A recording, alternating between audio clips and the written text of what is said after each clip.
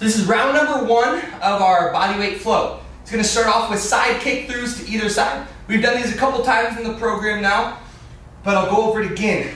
We're going to start in that beast position. Hands under shoulders, knees under belly button, toes tucked. I'm going to start on my left leg. So I lift the left leg, I pivot 90 degrees, plant that heel, and balance on my left hand, my right foot. I extend that left leg, I pull the right hand back.